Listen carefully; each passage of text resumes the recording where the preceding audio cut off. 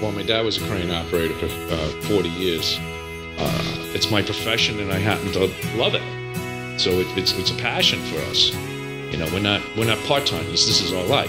My sons are in the business. So I got third generations in this business now.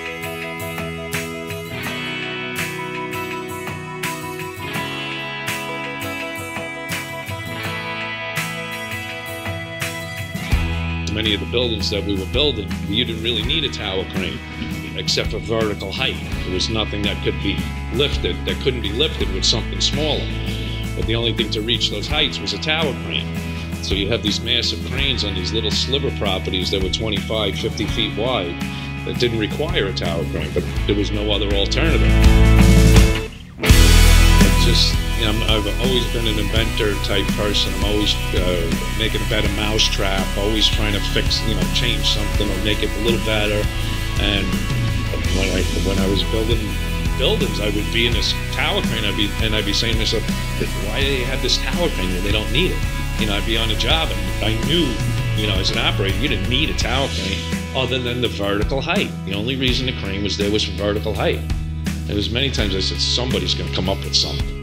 I'm like basically designed it in my house. I built scale models of it in my home by hand.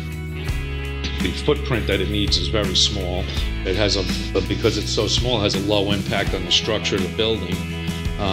So they don't have to reinforce the building barely at all to support this machine.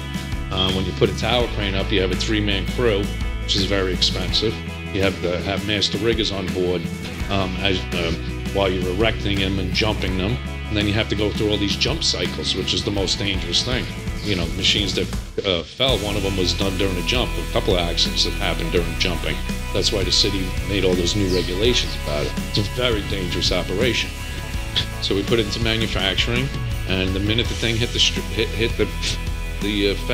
warehouse here, the demand was unbelievable. My phone's still ringing off the hook over it because there was a huge need for it, and it filled the need very well, and it did the job.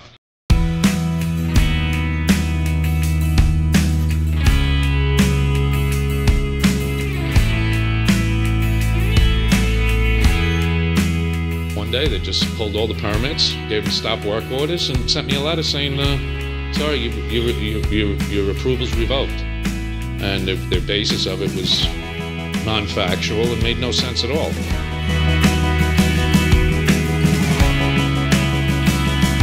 And that's what America's all about. Finding a problem, solving it, providing a means to profit from it. That's the American way. This country was built on it. This is the same thing.